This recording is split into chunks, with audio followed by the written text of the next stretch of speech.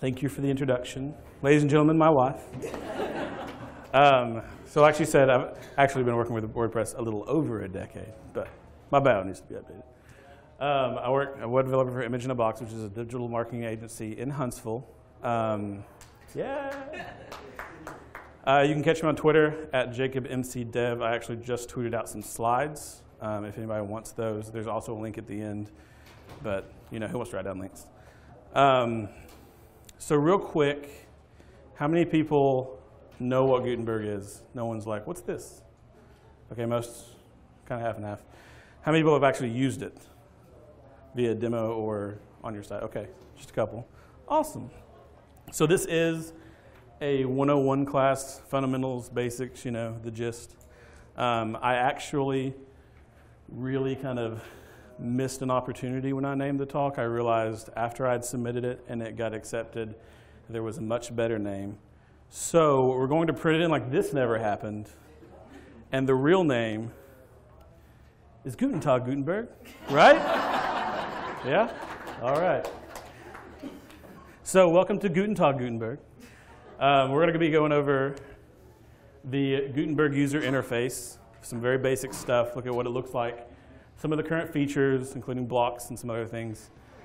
We'll look at a little bit of Gutenberg in the wild, not a whole lot, but some things that are being done with it and some things you can already utilize. And then we'll talk about how to prepare your website for Gutenberg. Very cursory stuff, don't get too excited. It's all just pretty basic. So the first thing we'll look at is the Gutenberg UI, title slides, right? And the WordPress we all know and love. This is what is now being dubbed, if you're not aware, as the classic editor, because post-Gutenberg, we have two things now, the classic editor and the Gutenberg editor. This is the WordPress editor everybody knows. You should all be familiar with it, I would assume. It's really basic. We'll go over it just for the sake of comparison. You've got your post title field at the top. You enter stuff in. That's the title of your post. Really advanced stuff. Below that, you've got your content where you'll type in your content. You have your little buttons for formatting, your add media button to add images and stuff. Over on the right, you've got your publish box, categories, tags, featured image. And if you have plugins enabled, which you most likely do, you will most likely have other boxes floating around somewhere.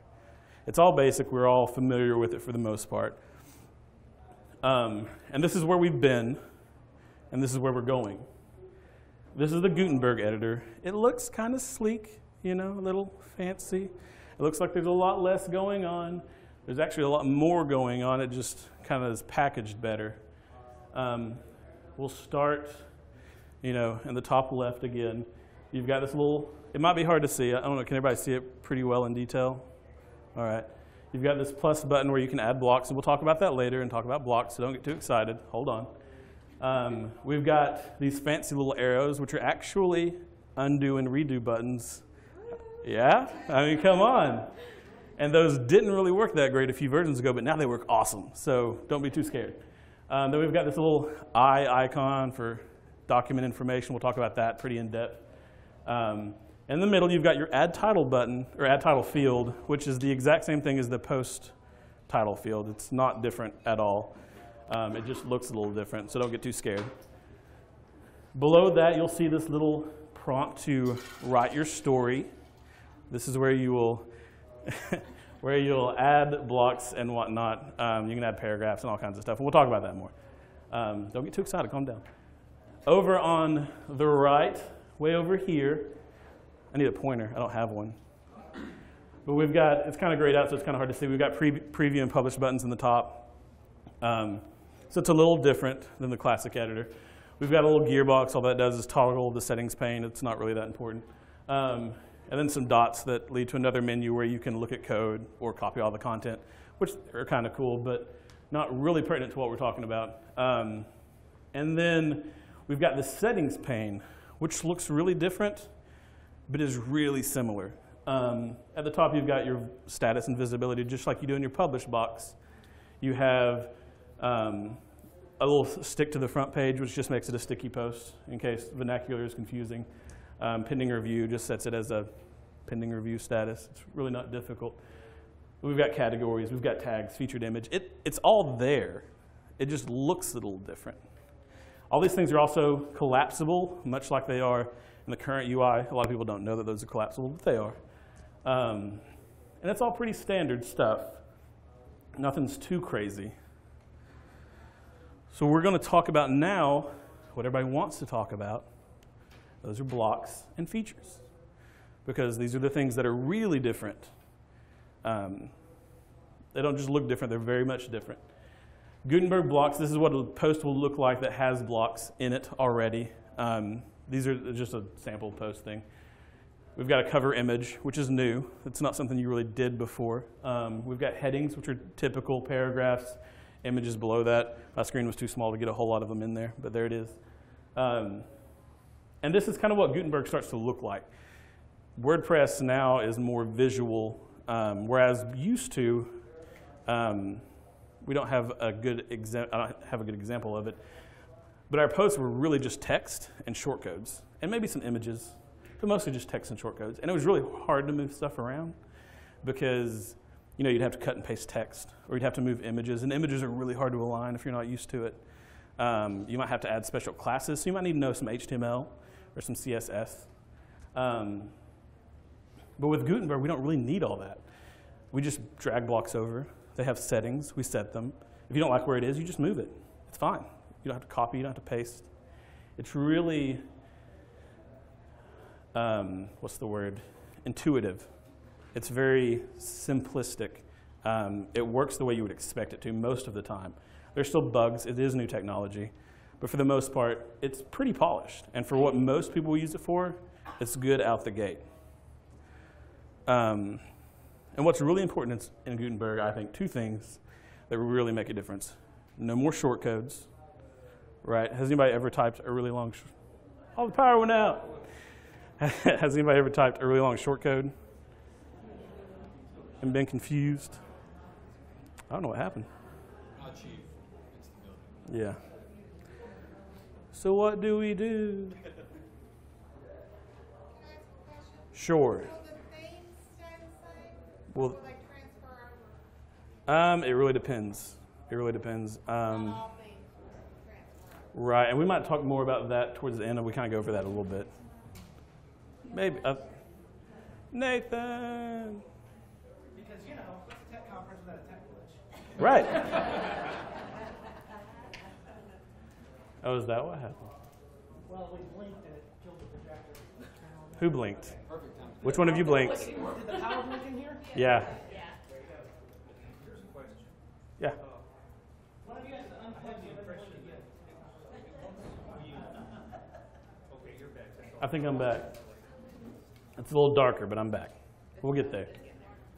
Look at this. Technology. So anyways, yeah, no more shortcodes. I don't know if you've ever written a really long shortcode with a bunch of parameters and stuff. They're a pain. You don't want to do it. So now you don't have to most of the time. And we also can now do things like save blocks. You can take some of these settings and say you have a call to action kind of thing, like you've got a nice little text with a button and it looks all pretty, and you don't want to have to remake that on every single page. You can save it and just reuse it. It's awesome. Moving on. These are all the blocks that are available. There's a lot, and we're not going to talk about all of them. I'm sorry, but there's a lot. Some of the ones to note, I mean, if you look over the list, we've got headings and subheadings and images and pull quotes and verses, because we write poetry on the internet a lot, buttons and all this stuff.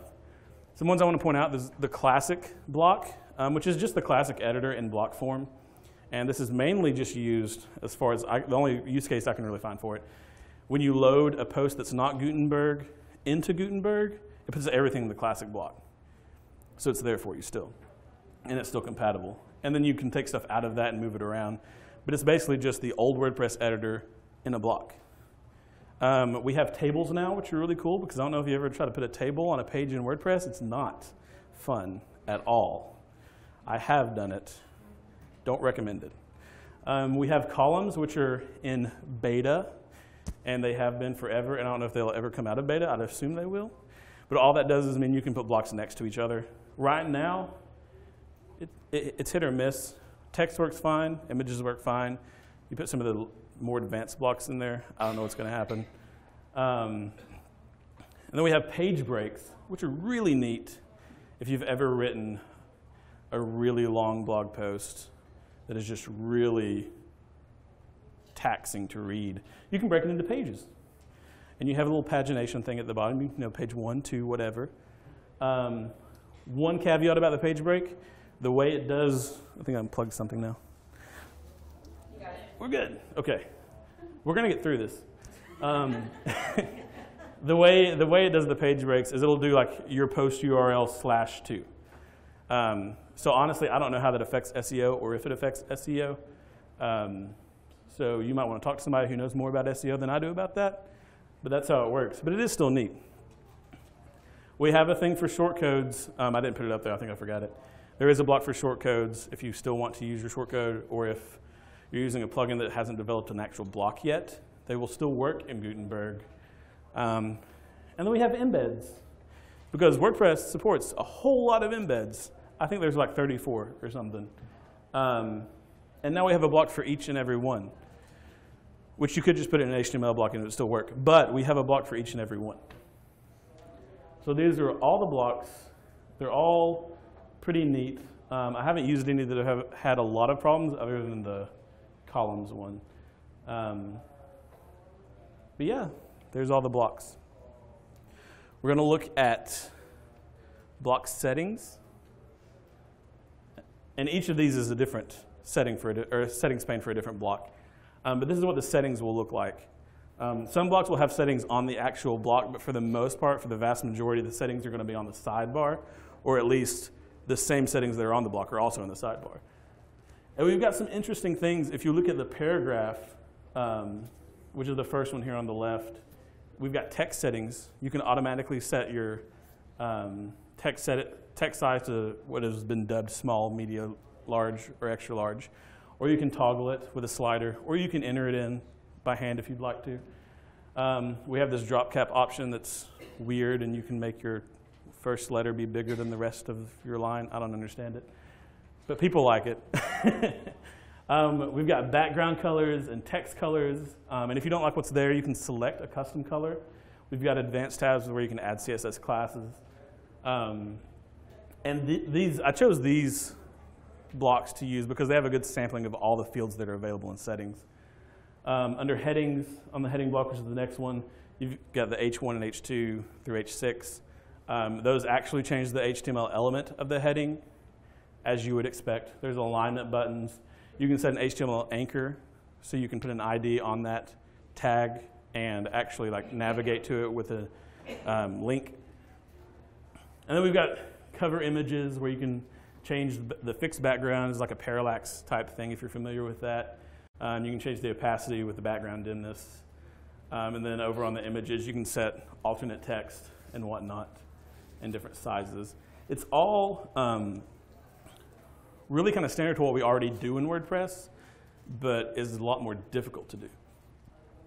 And there are custom settings you can set where your theme can actually manipulate some of the options that are available to make your content editing experience stay within the bounds of your brand, or at least your theme settings. But those are block settings, and it's really standard. Oh, and I didn't mention in the beginning, I meant to. They're in the same pane where the document settings were before. You'll notice at the top, the document and the block, you can toggle between the individual block settings or the entire post settings. So this is what block settings kind of look like. When you click it, it happens. You don't have to like, gone are the days of changing something, preview post, changing something, preview post, changing something, preview post. You can see it right there, which is kind of neat. I have a lot of GIFs, by the way. None of them are funny, but they're all there.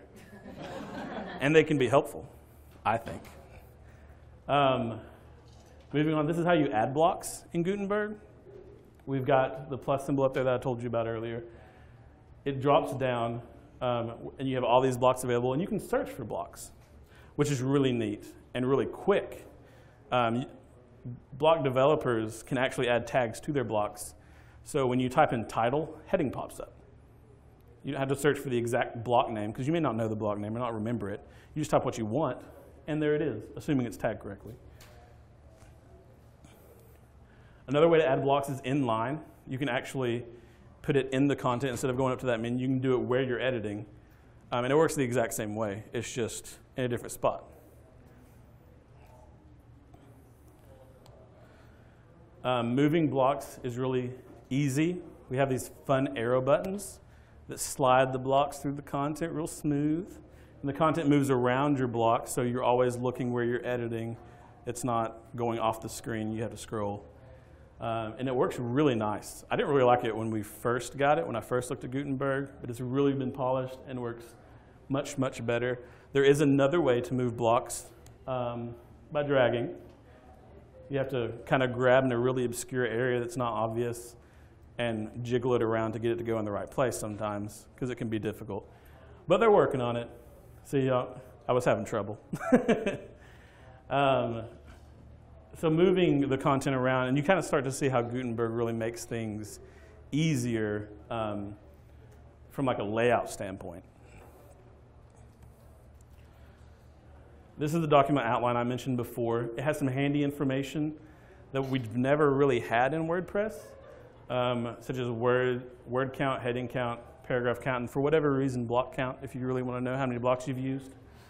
But more importantly, it has this document outline, which you can actually use to navigate between your posts. If you're editing something, you want to go, oh, I want to edit the other section, you just open the document outline and jump to it. Especially if it's a longer post, that can be helpful. Which that kind of leads us into some other features of Gutenberg that I'm really excited about and I think are really helpful and kind of where the WordPress community has been going a lot, especially the past couple of years, and that's accessibility. The document outline, if you notice, this H4, it's all red and like stands out because that's not how you should nest your headings. They need to be 1, 2, 3, in a correct order for SEO purposes, but more importantly, for accessibility, because a lot of people who use assistive devices to navigate your website, they do so via the headings. That's how text readers do it. That's how other assistive devices do it. They go through the headings. So it's really confusing. The technology can get confused whenever you put an H4 under an H2 without an H3 between, because it really doesn't understand what you're trying to do there. And Gutenberg will tell you, like, hey, that's not right. You should fix it because people use your site. And you want them to be able to find things. Over here, we also have in the color selector, if you select two colors that don't have a very high contrast, as you noticed, I selected the red and the orange. Those are terrible together. It'll tell you that the color combination can be hard for people to read. I appreciate that because I'm colorblind, and I really hate when people put blue text on red backgrounds. But it happens more often than you would think. But so with Gutenberg, we start to get some features that help us be more proactive in making sure that our sites are usable by people who may have special considerations that need to be made. So some other features we have are opt-in features, as they like to call them officially. And you gotta touch code for these, I'm sorry, but you do. You may need a developer to help you out. It's really basic though. If you've ever done anything with your functions.php file, you can drop these in. It's not difficult. They've got default block styles, which for whatever reason aren't enabled by default, which, I mean, it makes sense in a post-Gutenberg world, but in the transition, it's kind of really confusing. So basically what that means is when you load Gutenberg on your site, none of the styling that Gutenberg provides would be provided. It will all be relied upon you or your theme to provide that styling. And if you don't want to do all of that work, and you don't mind the default styling, you probably want to enable the default styling. Otherwise, it won't be there. They have wide alignments, which lets you set your content to a little bit wider than the content area or to full width of the content area. Those will need special CSS handlers in your own. I mean, it kind of works out of the box, but there's a good chance you're going to have to edit CSS and make sure it works well with what you have. Block color palettes. You can have your theme actually set the colors that are available to you to make sure that you don't use a blue that's slightly different than the blue that you use everywhere else on your website. You can have them disable custom colors, so you don't have your content person go in and put red on a blue background or whatever. I've not known anyone that did that. That wasn't a shout to anybody who may be in the audience. You can also do block font sizes, so you can set custom font sizes. If your default font size for your site is at 18 pixels rather than 16, which is generally the norm, you can set a special font size to that, so that whenever you can click the small, medium, large, extra large, and you always use the same font size. And it's what you've determined and not what Gutenberg thinks you should use. Those are all, again, kind of advanced. But there is, I did link to in the resources, a long post that is the official WordPress documentation for it on how to do all these. And again, it's really simple, really easy, straightforward, especially if you know any CSS or PHP. Moving on, we're going to look at a few examples of Gutenberg in the wild. First, the Atomic Blocks theme, which came out recently, and as far as I know is the first theme in the WordPress repository that officially supports Gutenberg 100%. There might be others, but that's the first one that I saw because they do good marketing. So this theme actually enables all the features that you saw before, and it's programmed to work really well with everything that Gutenberg provides. And it's a good example to look at if you want to check out what other people are doing to make sure that you kind of do the same thing and can figure out those stuff. You get it. Atomic Blocks Gutenberg Blocks Collection, which is a mouthful, adds a whole bunch of stuff that's kind of like post builder type blocks, very similar to like what you might find in Beaver Builder, or one of the other ones like Divi or something. I don't like Divi, but anyway. Post grid, container, all those things. Share icons, call to actions, really standard stuff. I haven't actually used it, but I've looked into it a little bit, and from what I can tell, it's really solid. There's a lot of good reviews about it, a lot of good write-ups on it. One that's kind of innovative is the Drop It plugin, which is really neat, I think, and kind of a good example of where Gutenberg can take us. It allows you, if you're familiar with unsplash.com, which is a website where you can get royalty-free photos. They're all high definition, and they're free to use on your site however you would like. It lets you actually search the unsplash.com gallery in your post editor and drop them in there as you would like. So you don't have to go through Unsplash, scroll through everything. It went away again. You don't have to go through Unsplash and scroll through everything like you would normally and then download it, upload it to your media folder, and then go that way. It's all right here in the editor, so it's very easy. What? Batteries? One moment.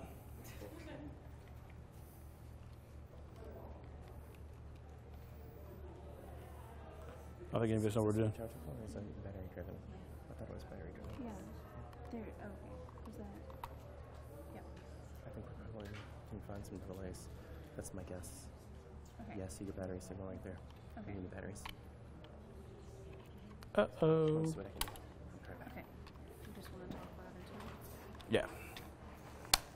Has anybody else had this much trouble at all? I don't know. Yeah. Right. So I'll take the bullets. Nobody else has to. I'll try to talk loud so everybody can hear me. So this is a good example of what Gutenberg can do. Technologically speaking, it opens up a lot of possibilities for us that weren't really possible, or at least were much more difficult before. It's not going to be a lot different now, especially on a front-end standpoint from like what your users will see. But the post-editing experience is much different, and will eventually, we hope, turn into what we'd like to, like true front-end editing, where you can go to the front of your website, open the WordPress customizer, and it work like this. Kind of like what a lot of page builders do, but it has no batteries right now. These were the ones that were in there. Hold on a second again. Everyone do the Let me try the WordPress old ones. label while you're waiting. There's the old ones. Your break Yeah, I time. know. They're brand new this morning, so I just want to see what it's. Are we good? Almost? No, showing us out. I guess So it's bad batteries, huh? It's okay. I can get it through it. no, these are new. No, Oh, those are new? we got We just wanted to make batteries. sure that Oh, that was okay. in I fact just the want deal. to make sure it wasn't the equipment. Should be good. Awesome. Are we good? Thank you. Hey, I'm back.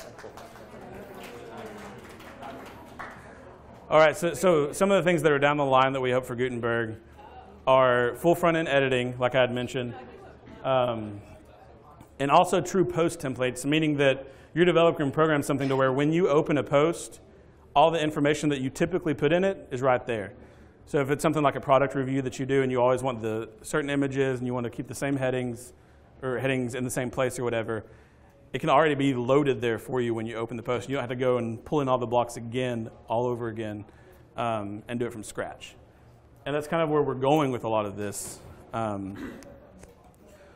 So, preparing for Gutenberg. What should you do? You should get excited for one. Everything's kind of changing, and in a good way, I think. There's a lot of critics out there for Gutenberg and a lot of critics for the way it's being handled. But at the end of the day, it's still coming. And it's still good as a piece of software. So I think we need to be excited about it and ready for it. So how can you get ready with your personal site? Well, number one, you need to be up to date on everything. You make sure your WordPress installation is up to date, which is a given. You should be doing that anyways for security reasons.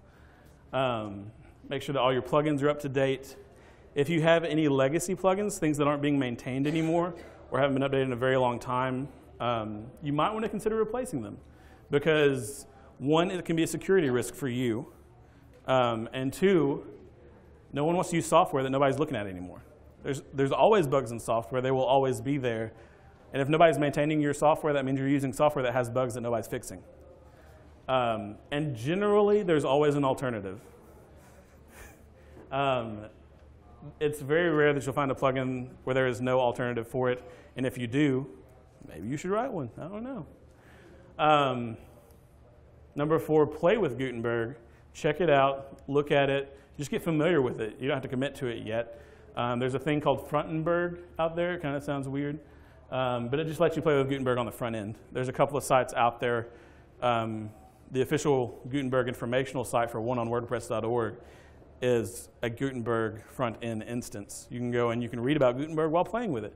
And then there's another one on the WordPress VIP site, and I'll link to both of those.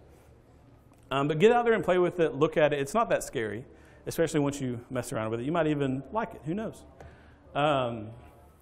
If you're looking to upgrade to it or to add it to your site, which I think you should consider, you want to set up a staging site or a local development site because you do not want to put it on your production site without having tested it. The issue that a lot of people have with Gutenberg and the issue that is real with Gutenberg is that there are a lot of themes and plugins that have not updated or added compatibility with it. You may use some of those. I don't know. And then there's some argument for how short of a timeline Gutenberg has been stable versus how long plugin authors have had to update to it. So you may want to wait a little while. If it's not compatible now, it will be in the future, hopefully. But you want to set up something local or something staging, which just means not your main site, and test it. You want to make sure it's compatible with all your plugins. Test all your functionality. I am not telling you to go download it on your production site right now and have fun, because I don't want to be responsible for anything that happens. But once you have tested, once you have checked it out, made sure it's compatible, maybe updated your stuff, or added functionality that makes it compatible. You might need a developer for some of it if you have very customized platforms. But once you've done all that, download it, use it. It's awesome. I use it on my site. I really enjoy it. In my job, I do a lot more development than I do content writing, and by a lot more, I mean 100% more. I don't do any content stuff. And I really enjoy like playing with Gutenberg. I think it's really fun. There's a lot of possibilities that exist with it that didn't exist before. But yeah, so that's what you got to do. There's a lot of stuff. I know the technical part of this is the staging or local development. A lot of hosts will set up staging sites for you. There's a lot of articles on how to do local development stuff. It's really not that scary. So just go do it. And here are some resources. All the plugins I mentioned, all the sites I mentioned are here. There's a link to slides, some down at the bottom. Yeah, that's it. Any questions? Yeah. Well, thank you. Yeah. I'm wondering if you can provide some advice for those of us who are already familiar with an existing visual page editor, assuming that the company making that is making sure that it's compatible with Gutenberg. It's almost like it's going to end up being two things trying to do the same thing. Would you recommend getting away from external visual page editors and using just Gutenberg, or sticking with what we're used to?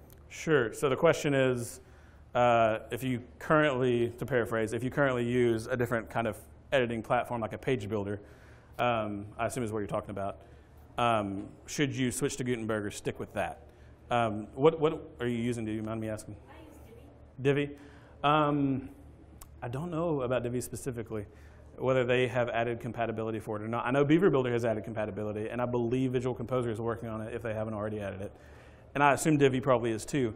If you're already familiar with it, there's really no reason to switch unless it just gets to a point where they just stop supporting it, which I doubt. Huh? Initial support for Gutenberg and Divi is coming, so you shouldn't have to worry about it. All the page builders out there that are popular and being used and being maintained actively that have companies backing them know about Gutenberg for sure, and they're definitely making sure that they run well on it. Again, I don't think you should switch necessarily unless for some reason you just want to. I don't think there's a need to really. Everything should still work fine. In fact, Gutenberg may enhance the way it works. So, does that answer your question? Yeah. Okay. So is that the same thing as the WordPress classic editor that's embedded now? Is it going to be phased out and Gutenberg take over, or is it an option? Good question. I meant to cover that. The question was whether the classic editor will eventually be phased out or if it's always going to be optional. The classic editor has actually been added to the plugin repository as a plugin, just like Gutenberg currently is. When Gutenberg eventually gets adapted into core, it'll be optional for a time. And you'll still be able to use the classic editor. Eventually, the idea is to disable the classic editor in WordPress altogether. But as long as that plugin is maintained, the classic editor should be available. For the most part, I doubt that there will ever be any kind of attempt to make sure it doesn't ever work again. So you could feasibly still run it. And I believe that, if I remember correctly, this is, don't take my word for it, but I believe that they will still be maintaining a version of WordPress with the classic editor for several security releases after.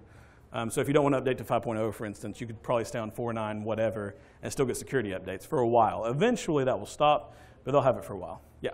The theme support documents, we go there and it's going to tell us all the themes that we can use to do. No, actually. That's a good question. The theme support documents will actually tell you how to add theme support for Gutenberg to a theme. Like some of the optional features that I would mention with the default styles and all those, that's where actually you'll find that stuff. How do we find out which theme is going to work with? That's a good question. Most of them, if you're on like the plugin repository, for instance, most of them will advertise that they work with Gutenberg. But other than that, there's really not a good system right now. Like you couldn't go and say at the moment that I know of Gutenberg compatibility, I want to see only those and see those. Does Gutenberg support pictures that rotate through? Sure, yeah. Yeah. Are you saying we should or should not install the Gutenberg plugin? You should not if you haven't tested it. If you have tested it and it works fine. Well, that's what I was talking about earlier. You set up a staging site or a local development site to test outside of your production site, which is a little more of a technical step. And you could have a developer do it if you needed. So you're saying you couldn't add the plugin to your production site, just make a slide and see if it would. You could, but something might break. It's possible. I don't know. It depends on what plugins you're using. You could go through all your plugins and check Gutenberg compatibility. If you use a lot of really popular plugins or like name brand plugins or whatever, whatever that means, like Yoast or Ninja Forms or Gravity Forms or WooCommerce, all of those are Gutenberg compatible for the most part. Does that answer your question? Yes, it does. Okay. Yep. In relation to the blocks that you were talking about, Mm-hmm. how good are they in responsive design on the mobile devices? Is there going to be any special CSS or SCSS you'll have to adjust using Gutenberg? So that will be based on what your theme styling is. As far as the default Gutenberg styling is, as far as I know, it's all mobile responsive. I haven't tested everything out, so I couldn't tell you for sure. But it really depends on your theme styling because Gutenberg still is functionality. It's not styling necessarily per se. Good. What? The 2017 default theme, is that pretty easy? I would think so. I've used it on 2017, like on a testing site, and I've never had issues with it. But I haven't used it extensively, so I can't tell you for sure. Any other questions? Yeah. So you said that you could activate your default blocks, and it was on the slide where you'll need a coder for this. Yeah. One of those was changing the width alignment. Mm-hmm. It seems like that might affect some of the responsiveness. Any thoughts on that? Yeah, so the wide alignment, I'm not sure what the actual CSS settings are for that. But by default, Gutenberg kind of restricts the blocks to a default kind of width, kind of a content width or whatever. So when you align left, right, or center, and then when you do the wide align, it sets it to like, I think 80 or 90%. And then you can do full align and it's 100%. But that's all still within the content container on your site. So it's not going to go like outside the post field. Okay. Yeah. You should be responsive. Right. Anybody else? Yep. When Gutenberg is inserted into core, are we going to have to basically rebuild all of the websites we use classic editor on? That's a good question. You shouldn't, but I don't know, honestly. I'm not on the core Gutenberg team. I don't know how it would work on like a legacy site that's been around for a really long time that hasn't been touched in a while. That might and probably would need some special considerations. It won't need to be rebuilt for sure. I don't think there's an instance where it will need to be built from scratch unless there's just something horrendous in it already that's keeping it old. For the most part, you should be able to update. And if you have issues, for the foreseeable future, the Classic Editor plugin will be available, so you could always revert back that way. Yeah, and a good point that you made me think of, the Gutenberg editor, I don't know if all of you are aware, most of you should be because your sites were probably automatically updated to 4.9.2 2 days ago. And in that installation, if the user, so this is something to consider if you have clients, if the user has the ability to edit plugins and Gutenberg is not installed or activated, they will receive a prompt to install and try Gutenberg. If it is installed but not activated, anyone who can edit posts will also receive that prompt. Anyone, so the new, or 4.9.2 adds a prompt, 4.9.8, sorry, I'm way off on my version numbers. 4.9.8 adds a prompt to try Gutenberg in the dashboard. So when you log in, it'll be like, hey, try Gutenberg, we've got this new thing and it's really cool. And that will be shown to anyone who can edit plugins, or like activate or deactivate plugins. And if it's installed on the site already, it will be shown to be, like it'll say, hey, activate Gutenberg to anyone who can edit posts. But if your clients don't have the privileges of adding plugins, which a lot of people don't give them for, I would think, good reasons, then you don't have to worry about it. But just so you know, that is out there. So a lot of people will be seeing it and asking questions. Okay. And I think that's all my time. So thanks, guys. This has been fun.